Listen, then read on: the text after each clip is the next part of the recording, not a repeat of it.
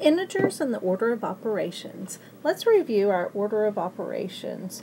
First we start with parentheses, then exponents, then multiply and divide left to right, then add and subtract left to right. So let's look at this problem. Negative 100 plus 10 times 5 plus 2. We don't have any parentheses, we don't have any exponents, but we do have multiplication, and here it is right here in the middle. So we want to work that first, and we get 50.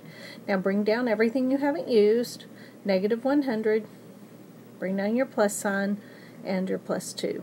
Now we have two additions left, and let's do those from the left to the right. So negative 100 plus a positive 50 gives us a negative 50 plus 2. Now we work negative 50 plus 2. We have 50 negatives, 2 positives, and we have negative 48. Alright, with 3 plus negative 3 plus 3 times negative 1, we need to again start with the multiplication. Let me back up and show you that we don't have any parentheses. This is confusing to some students. They would see this negative 3 right here and this negative 1. And what they think is there's something to be done, but those are down to one number, so you don't do anything with those. So no parentheses, no exponents, so we do have multiplication, and here it is. 3 times negative 1 gives us a negative 3. Bring down everything you haven't used. Now let's work them from left to right. 3 plus a negative 3 gives us 0, plus a negative 3.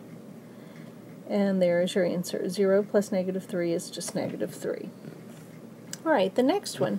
10 minus negative 14 times 7 plus 3. So there's a couple of ways to work this. I'm going to work it two different ways for you. You can do negative 14 times 7, which gives us a negative 84. Bring down everything you haven't used. The 10, now here's the trick. You haven't used this minus sign yet, so let's put this whole thing in parentheses. Plus 3. Now you want to add the opposite, and we'll have 10 plus 84 plus 3. So it gives you 94 plus 3 gives you 97. Now let's look at another way to do it. What if you had wanted to add the opposite first, and you decided you would do 10 plus 14 times 7 plus 3? Would you have gotten the same answer? Yes, you would have. Let's do our multiplication, and we get 84 again. 10 plus 84 plus 3 gives us our same 94 plus 3 gives us our 97. So you'll be okay as long as you keep up with whether or not you have used this negative sign. And that's the trick to doing these. Okay, when you have something that has a fraction bar or division bar right here, you want to work the entire numerator and the entire denominator and then divide.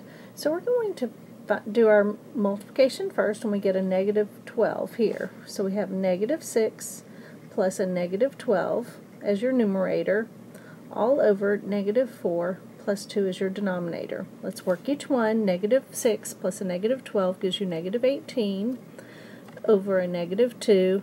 Now you're ready to divide because you're down to one number, equals a positive 9. Alright, why don't you put it on hold, work the next problem, and then we'll work it together. Okay, if you're ready, let's go ahead and do our add the opposite. And then can you see you have right here your multiplication. That's going to have to be done first. Gives you a negative 3. Let's bring down everything we haven't used. A negative 7 plus 6. And we haven't used this negative sign, so we're going to have to bring it down. Now can you see again we have an add the opposite situation.